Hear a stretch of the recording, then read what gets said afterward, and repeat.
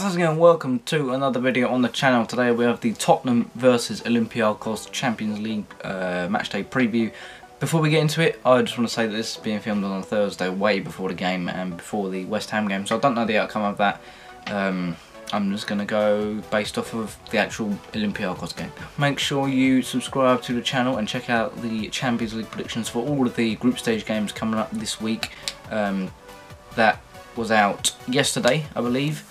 So there's a link in the description and it just popped up in the eye.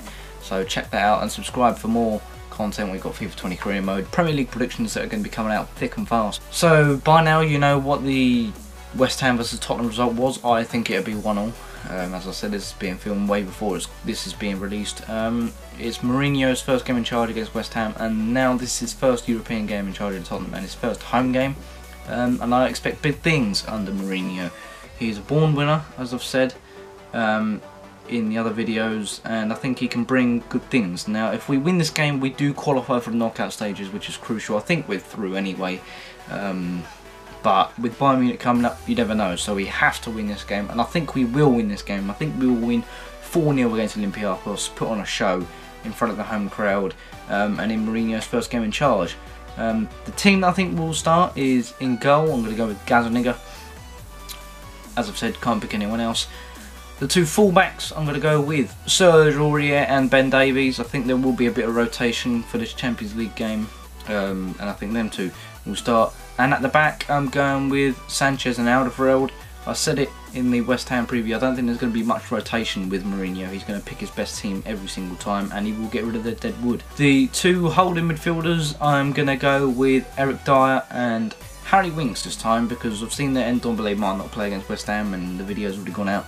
So I'm going to go with Dyer and Winks in the middle. On the wings, I'm going to go with Heung-min Son and Moussa Sissoko again. I think them two will start. I think Sissoko, because of how he played with Ramirez at Chelsea, extra cover in the middle and is good going forward.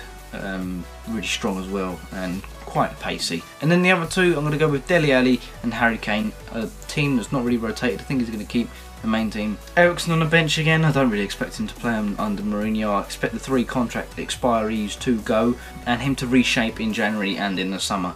There's been many links linking us with players. Yeah, Olympiacos, they are the Greek champions. They're a really strong team.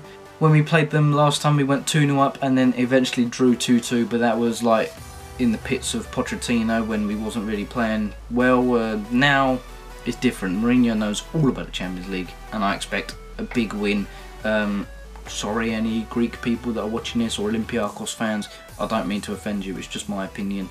But yeah, this is really short because I struggle talking about these games. That's going to be it for this video. Thank you guys for watching. As I said, subscribe, and I will see you guys later. Goodbye.